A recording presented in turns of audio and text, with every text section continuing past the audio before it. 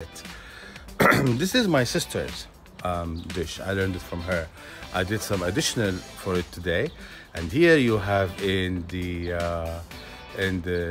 white pot is 1 cube of Maggie. We put a little bit of mustard, the spicy one, spicy ketchup. There you see some our Yemeni spices, the Hawaii shirka, of course my curcuma, and muskatnuss, because it makes the meat always softer and it cooks faster and it melts in the mouth. After we put them all together, we have to crush. I mean, you mix them together, but the reason why I say to crush them is because of the Maggi cube has to be crushed and mixed all together. And you already can see the lamb on the right hand side of the screen ready there, and I'll show you now what are we going to do with it. This is my sister's main dish, like I told you. She taught us this, but I added some additions to it, and I was amazed with the results. So sis, here it comes.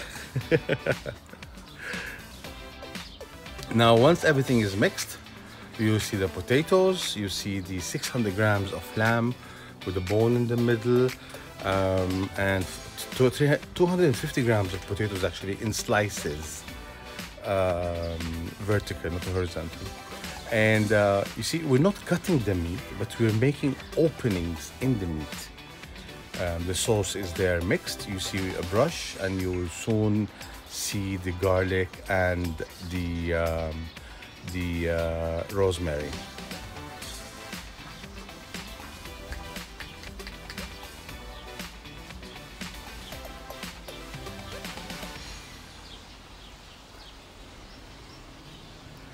Now we are stuffing these openings that we did with the knife with garlic, and soon we'll also stuff them with rosemaries. The difference between my sister and I is she does everything the same, except that I added the garlic and the rosemary, and the results were amazing. It's amazing what flavor, smell, and taste the rosemaries give to food. So now you see everything is stuffed here, and we start brushing the meat. You don't really have to worry about brushing every part of it, because I'll explain to you in a while why. When it goes all into the plastic cooking bag. Now we will obviously do the same thing to the other side also.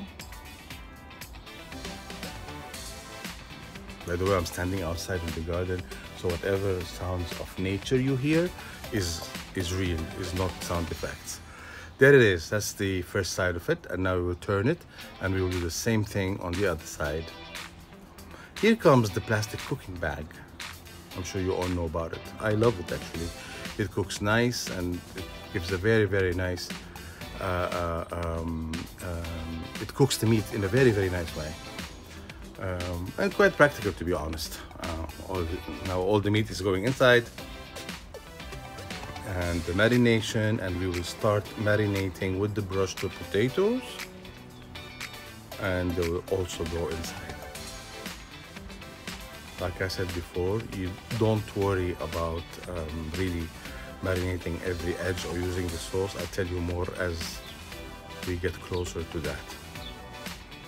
Now everything is ready. We bring a Pyrex and we put the bag in the Pyrex, and we are getting now ready to lock the bag with that, you know, the blue strip, aluminum strip, or whatever strip comes with it. And it's always good to shake the bag a bit or rub it a bit, or so the sauce moves around, and that's exactly what I meant. Don't worry about brushing every side of it, because at the end, when it cooks, it will cook very well, and you will see it at the end. It tasted unbelievably amazing. I told you before that there are different kinds of bags. So this one has this white strip with the dots.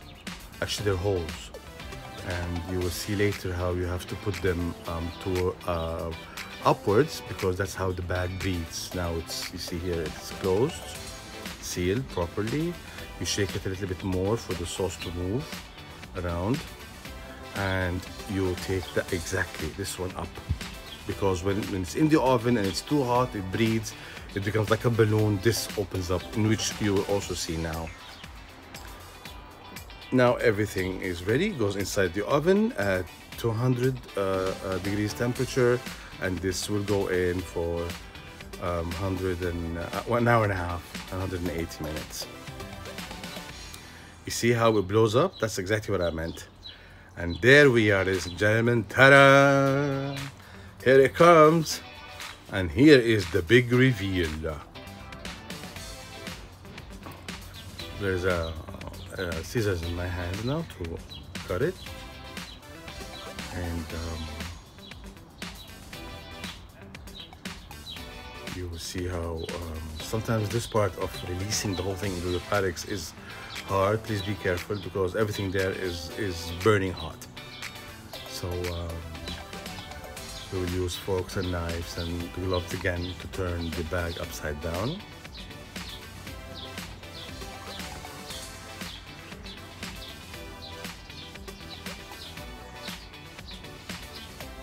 It's amazing with this staying in. Everybody's working in his garden and his terrace. You hear people using the hammer. There's somebody's cleaning his garden. So, yeah, maybe people needed that. You never know. There we go. We're ready to take the meat and the potatoes out from the bag, as you can see. And here we are. And trust me, it looks as good as it tasted.